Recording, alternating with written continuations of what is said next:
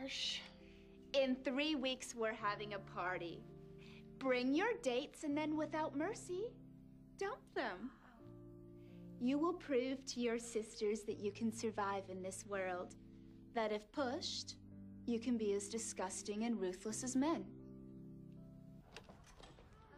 Here they come. This is creepy. I feel like Ted Bundy. There's the one from the party.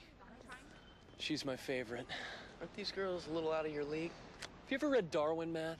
Of course. Okay, so you know about natural selection, survival of the fittest.